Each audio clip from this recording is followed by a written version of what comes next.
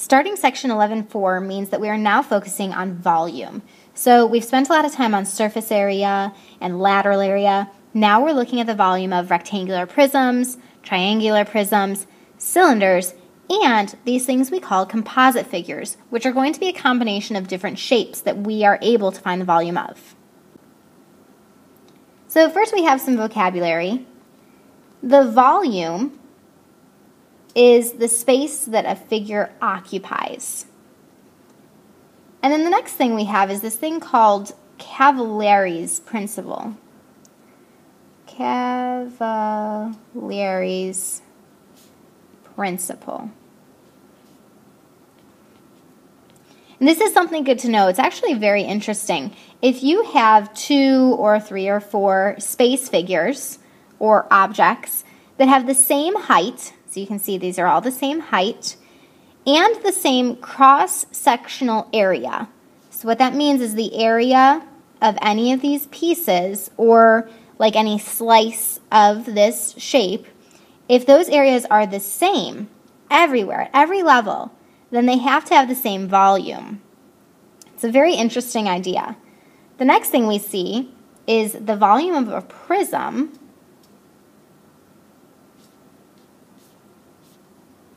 The volume of a prism is the product of the area of the base and the height of the prism.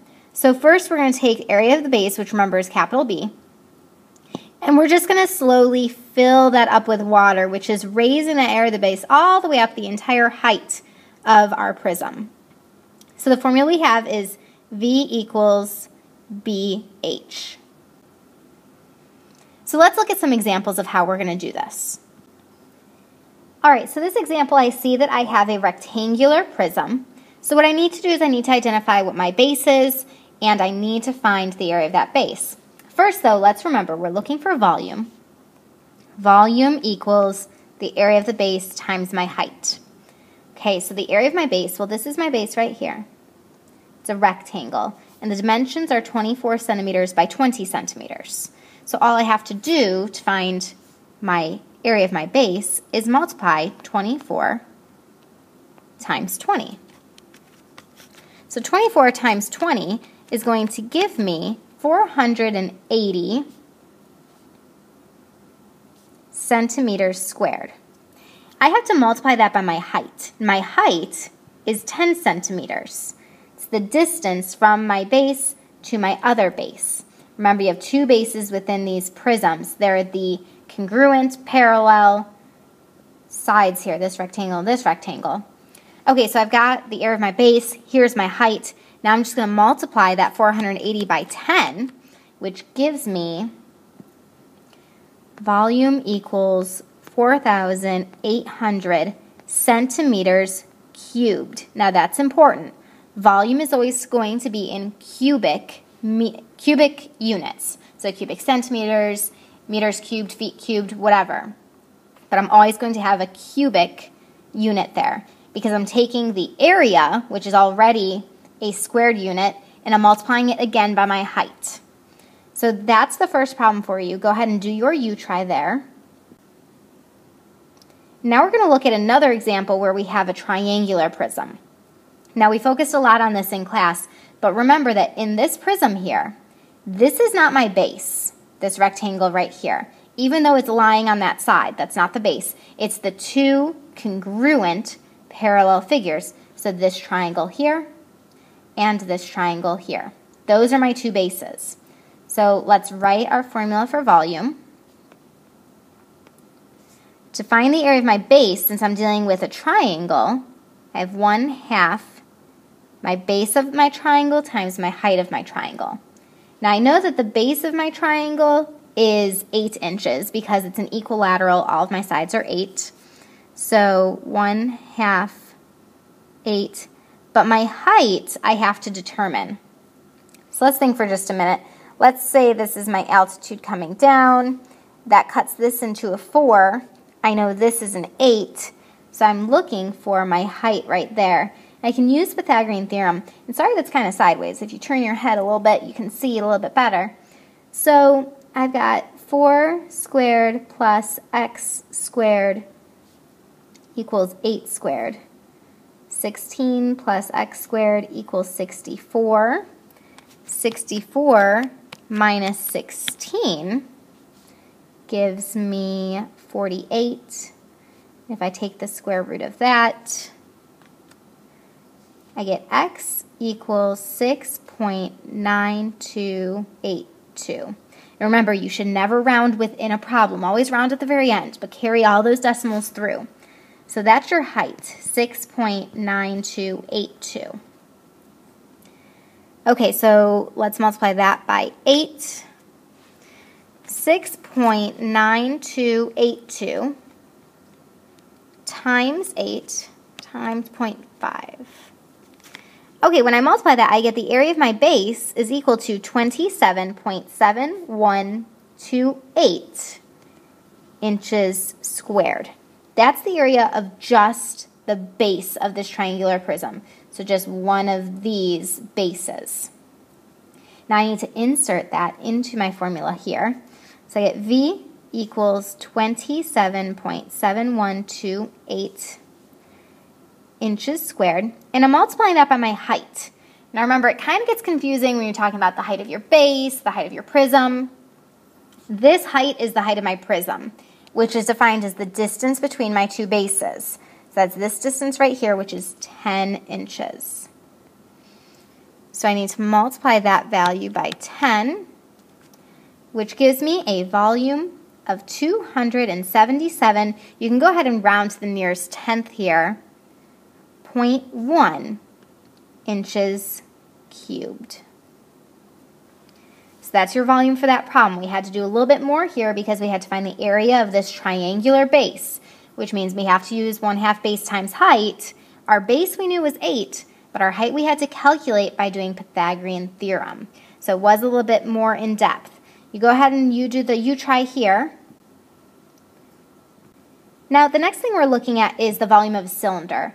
And what you need to know is it's the same idea. I'm using the same formula, V equals BH. But now when I look at B, because I have a cylinder, B is the area of a circle. Okay, so let's go ahead and fill in this blank here. We've got the volume of a cylinder is the product of the area of the base and the height of the cylinder. So look, it's that same formula. But in this case, because it's a circle, we know volume equals pi r squared h. Okay? All right, so any cylinder, pi r squared h. It's the same formula we've been using. Let's look at an example. Volume equals pi r squared h. So let's start plugging in. My volume equals pi. My radius is 3, and my height is 8. So 3 squared is 9, and 9 times 8 gives me 72. So my volume is 72 pi. And I'm done. I leave it just like that in terms of pi. Then you go ahead and do that. You try there. The very last thing we have to look at are composite space figures, which is when you have this 3D object that's a combination of two other figures, maybe more than two figures, that we can put together. We can find each of the volumes separately and then combine the volumes to find the volume of the whole thing. So this first example is a fish tank. Now the fish tank is not just a typical rectangular fish tank. It's something you would maybe see like at the dentist's office or something. We've got this rectangular base, but then we've also got this semicircle here added on to the very end of it. So we have to look and see what's going to happen when we actually have to add these volumes together. All right, so first thing we have to understand, the volume of this whole thing is going to equal the volume of the rectangle plus the volume of the semicircle. Now, that's not like technical notation that you're going to see in a book or anything, but that's just going to help us remember that we need to combine these two different volumes. Okay, so in order to start looking for these volumes, what we need to do is we need to get some measurements because they gave us some really helpful measurements in the picture itself, but we also have some more that we need to find. So if I draw into this, I can see that this line right here is going to complete the other side of that rectangle, so I know that that's 24 inches. But what that tells me is that the radius, or I'm sorry, the diameter of my circle is 24 inches. And this piece right here has to be a radius, so that's got to be 12 inches. So now I found some missing dimensions that are really helpful to me.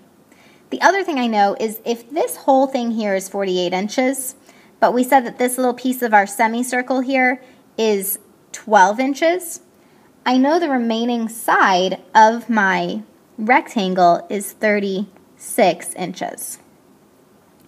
So I basically have this rectangle. I'm going to kind of sketch it out,